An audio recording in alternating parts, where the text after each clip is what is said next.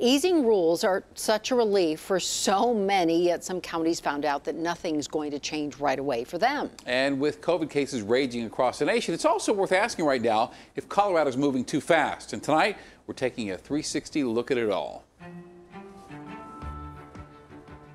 First up, what's the reason for the change? Well, basically, the state moved the target for COVID case numbers in each county. The vast majority of counties are in level orange right now. But come 9 a.m. tomorrow, many will move down to level yellow because their number of new cases per 100,000 people is below 300. Businesses like restaurants and gyms are limited to 25% capacity at level orange.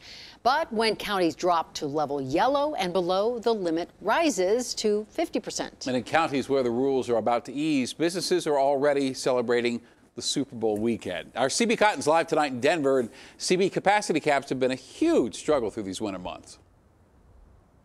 And Shannon, they have. And today, some Denver businesses learned they had been approved for the 5-star program to help increase capacity. And this is welcomed news because these outdoor tables and heating lamps you see behind me are a reminder of how hard it's been for businesses to get through this difficult time. But new COVID-19 dial changes mean that come tomorrow, everyone will get increased capacity. And some business owners tell me they have strong feelings about how all of this is playing out. Chef Linda Hampton Fox has spent this week pouring through pages to get her restaurant submitted for Denver's 5-star program. We were contacted with a letter that our application was accepted and that we would be able to schedule an audit.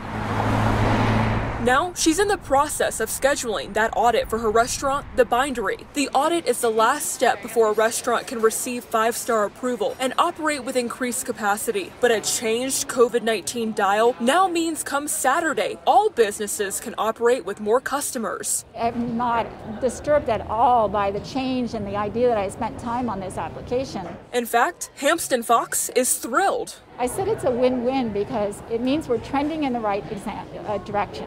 Right there. Meanwhile, as Denver Mayor Michael Hancock hand-delivered some of the city and county's first 5-star certifications on Friday night, some recipients say their energy has been wasted. The whole benefit was to get to 50% being a 5-star, going through all the hoops, and now everyone gets the benefit. Fasolay says working to receive the 5-star certification on the door of his restaurant, Blake Street Tavern, took his team precious time and money. Quite frankly, I don't have the money to be spending on payroll for that type of stuff. So he hopes the state will recognize the efforts. I hope the governor recalibrates next week and says, okay, we need to take care of the hundreds and hundreds of restaurants that have already done 5-star.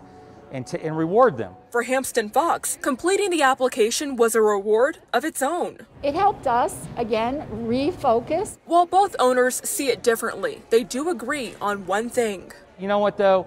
It still will make people, I hope, feel safer. So I think people will start to feel more confident that it is safer. The mayor's office tells us a total of 19 businesses in Denver were notified today that they had received 5-star certification. The state does say that some of these 5-star businesses will reap the reward for their efforts. As soon as 70% of the state's 70 and older population is vaccinated, those 5-star businesses will be able to operate at level blue. Reporting live, I'm CB Cotton for Denver 7.